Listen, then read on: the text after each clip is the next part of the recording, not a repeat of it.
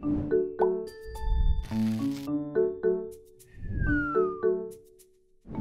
guys, I'm Tika. Hi, my name is Doug. Tika, I'm gonna throw something at you to see what pops up into your mind. Ready? Okay. What do you think about when you hear the word fight? Fight against cancer, fight against mental illness, fight for your life. You know, when girls get all crazy and have a cat fight. And bullying. Okay, I really like how you use fight in a positive manner, like fighting against cancer. Okay, sure, but why are we talking about fighting? Good question. Well, today's big idea is how peace invites us to fight hatred with love. Watch this.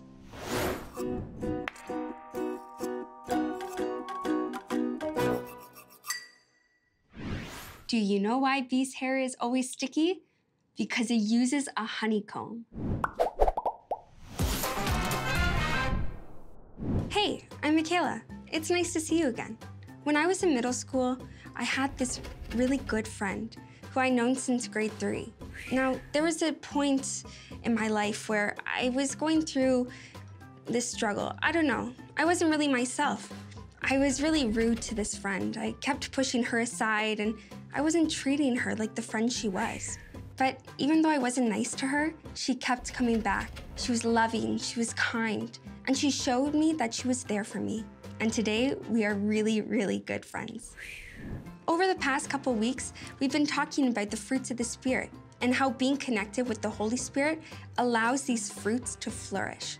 Now, you remember that these aren't real fruits like apples, grapes, strawberries.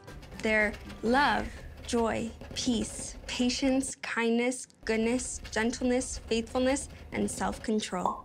So we've talked about love and joy, and today we are going to be talking about peace.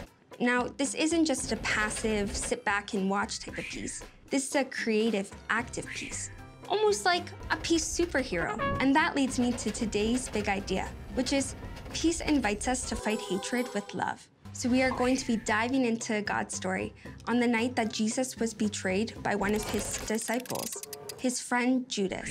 You see, Jesus knew that the religious leaders were not happy with him and that they wanted to kill him. So that night, Jesus was praying in the garden to God. He was asking God to help protect him, to make things not that scary. You see, even though Jesus is God, Jesus was still 100% human, meaning that the idea of dying and suffering was completely terrifying. After Jesus was done praying, he went over to his friends, the disciples. But at that moment, a large crowd, led by Judas, came, and they were carrying clubs and swords. Judas went over to Jesus and greeted him, and the crowd knew that that was who they were coming for. So they went and arrested Jesus. One of the disciples with Jesus didn't want him to be arrested, so he grabbed a sword and cut the ear off of one of the mobsmen. I mean, how gross was that? But Jesus didn't want this violence. He wanted peace. So let's see what Jesus says in Matthew 26, verse 52 to 54. "Put your sword back in its place," Jesus said to him. "All who use the sword will die by the sword. Do you think I can ask my Father for help? He would send an army of more than 70,000 angels right away. But then how would the scriptures come true? They say it must happen in this way." Jesus doesn't want violence. In fact, he stops the violence altogether. In another retelling of the story in another gospel, Jesus even heals the man's ear. I mean, talk about fighting hatred with love. And did you catch that?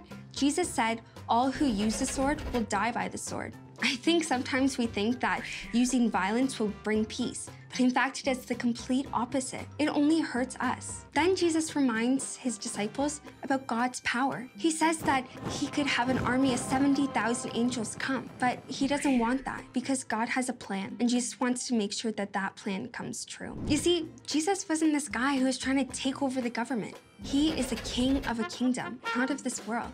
He is the Prince of Peace, and we actually receive peace from him. Colossians 3:15 says, "Let the peace that Christ gives rule in your hearts." As parts of one body, you are appointed to live in peace. And Jesus' kind of peace invites us to fight hatred with love. So let's be creative and active peacemakers. Let's go out and spread the love and peace of God everywhere. That's it for me today. I'll see you next time. Turn to the person next to you and answer the following question before time runs out. Question time. What did Jesus say to his disciple in the God story? Why?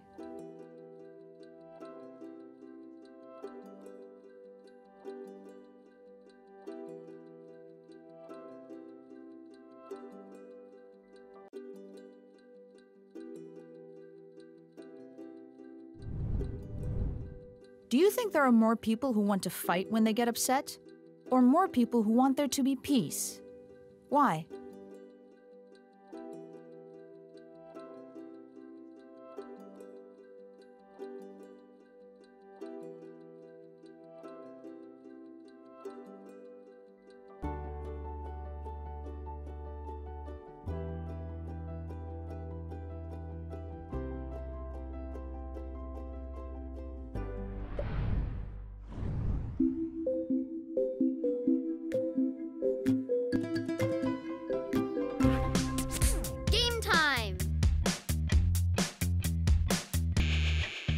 Scrambled eggs. Can you say the key verse before the eggs unscramble? Get ready. 3, 2, 1, go!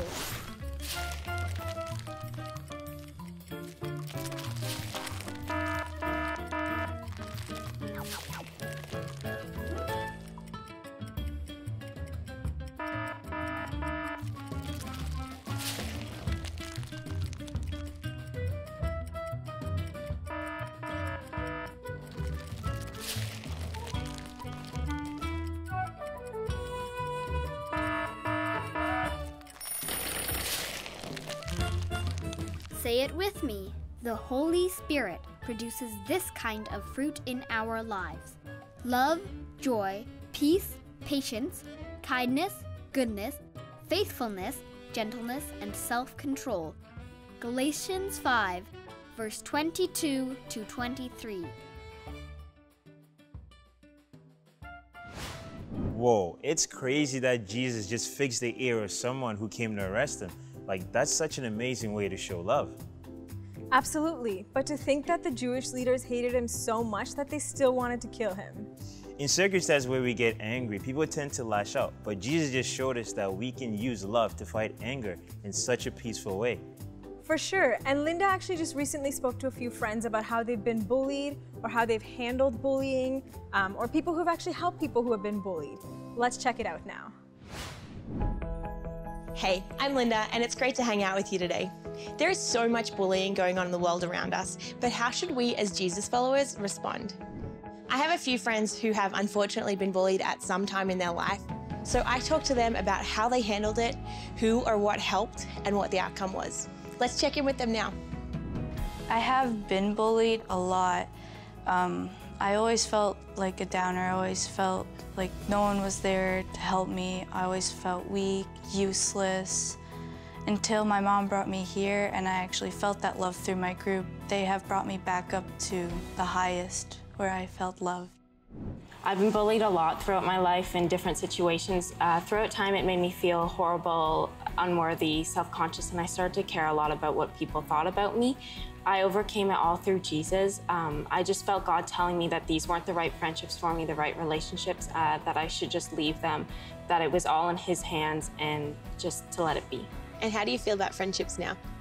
In the near past, I felt as though I had a wall built up. I felt very self-aware about the friendships that I was walking into.